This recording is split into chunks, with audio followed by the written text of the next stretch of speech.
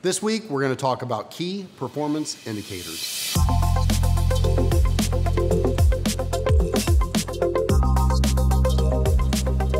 What's up, fish fans? My name is Marcus, and you're watching Marketing Madness, the Bluefish vlog. Now, if you know me, you know that I am not a math kind of person. We were recently at a college campus, and they were talking about the math lab, and that if you needed tutoring, you could just walk up for anything up to Calculus 3. But if you needed assistance with anything higher than Calculus 3, you had to make an appointment. And I found myself scratching my head as I did not realize there was such a thing as Calculus 3. But all that aside, as a business owner, we need to have some basic understanding of the financials of the business that we run. I'm currently in Emerging Leaders, and we have spent a better part of 40% of the class on financials. Many of you might be familiar with a profit and loss statement, balance sheet, and cash flow statement. And if you aren't, then I highly recommend this book for you. It's called Managing by the Numbers. This is the book that we've actually used in that class.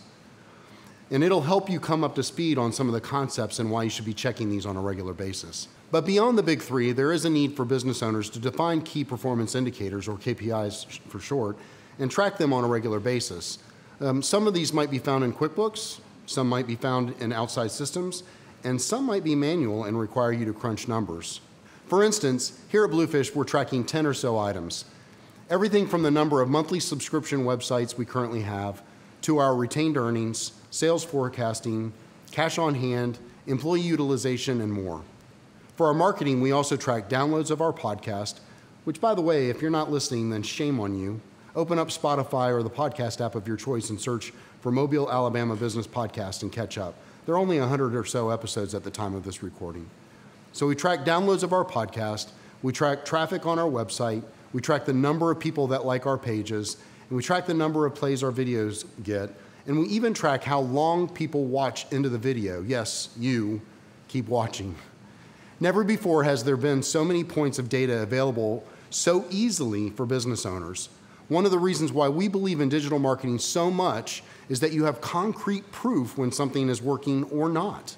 And you can change portions of whatever it is that you are working with and see how that affects the performance. So take a moment to jot down 4 to 5 key performance indicators that you want to track over time. Commit to checking your profit and loss, balance sheet, and cash flow at least once a month, and start putting some formality to your business. Tracking this stuff will start to show you when things are good and when they might not be so good. And it will enable you to make more informed decisions instead of getting yourself into trouble by flying by the seat of your pants. And I'd also just like to point out that there is no shortage of books on this topic.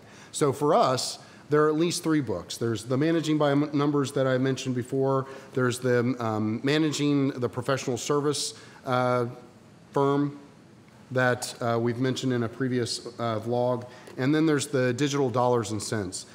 These two are more specific to professional services firms, whereas the Managing by the Numbers actually covers your typical business that may have some inventory. Well, that's a wrap for this week. I want to thank you for checking in, and make sure to hit that like button because we're tracking it. And if you have any questions or comments, leave them down below because we're tracking those too. And if you want to talk about how Bluefish can help you grow your business, just send us a message and we'll get the conversation started.